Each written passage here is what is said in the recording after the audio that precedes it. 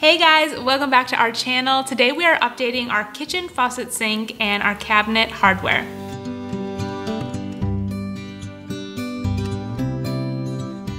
You may be wondering, why are you updating your cabinet hardware? You may notice behind us we already have knobs on our cabinets.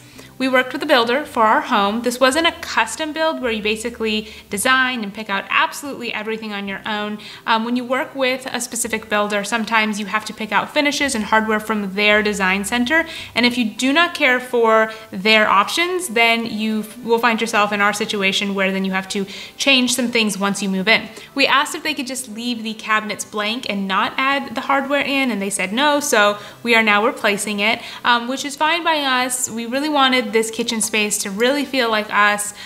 This is our kitchen. This is where we film our recipe videos. We film so much of our content. It's really it is our home office. And so having it, really look the way that we wanted to was really important to us. This is basically as much of a dream home as we're gonna get. This is where we wanna be for a really long time.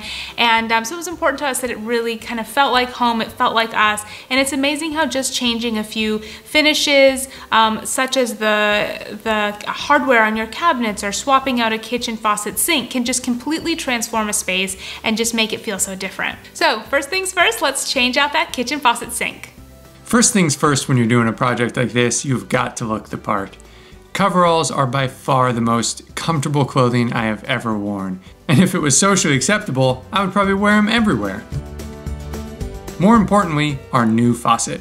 We went with the Messino Mia that we got from build.com. It is a single handle pull down in flat black. It's a great looking faucet, but it's also really well built. The whole body is made from solid brass, and you can feel the quality in it just by how heavy it is.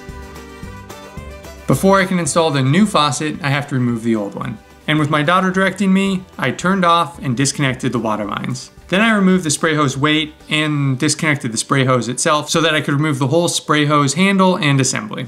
Next, I used this handy dandy plastic wrench, which, long story short, I had to chase the builder down to get.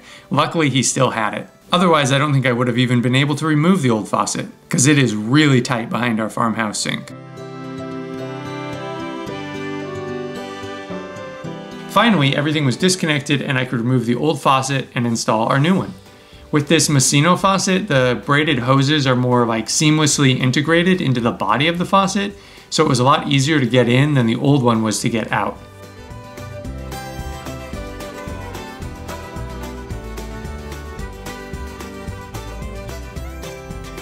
Once the faucet was lined up, I tightened everything into place and reconnected the water lines, added the spray hose weight, and turned the water back on. Here it is installed, and yes, we do know that the handle is designed to go to the side of the faucet, but we like it pointing forward, and hey, it's our dream home after all. This faucet is awesome. It has your basic stream of water as well as a spray, and the hose is really long and glides smoothly.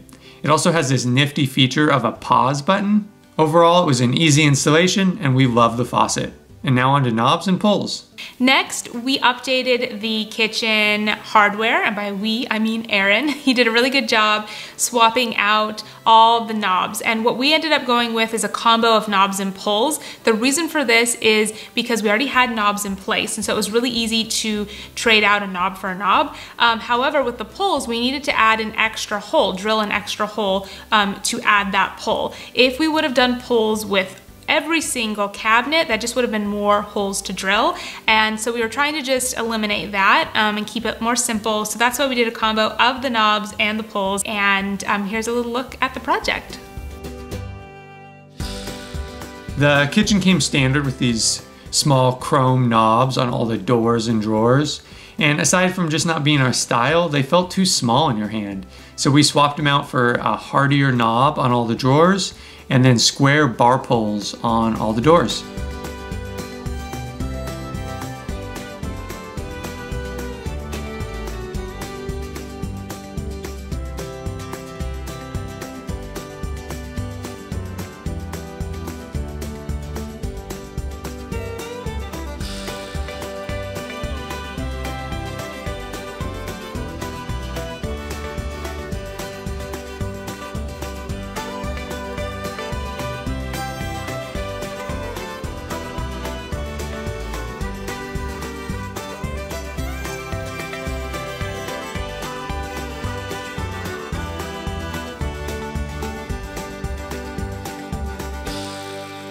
Since we're removing all the chrome from the kitchen, we also swapped out the pantry doorknob for a black one.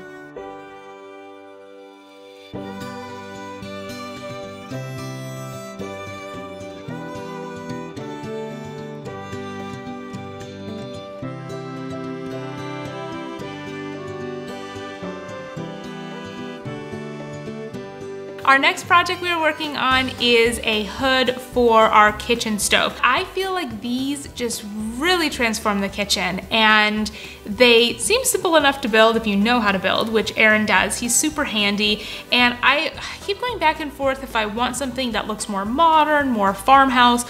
While I would say that we have that modern farmhouse feel, I don't want every single thing in the house to be like farmhouse, farmhouse, farmhouse. I do like more sleek lines, some modern, things that are classic. I don't want to get sick of something.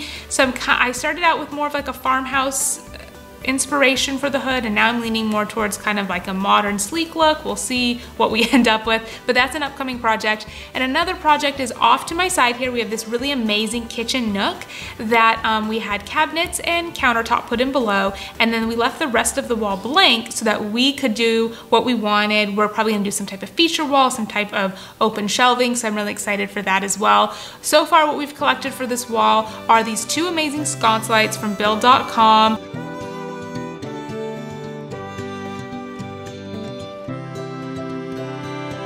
So I love these lights and I'm really excited to put them up. That'll be in an upcoming video. Lots more to share with you guys, and we have so many other projects to share with you.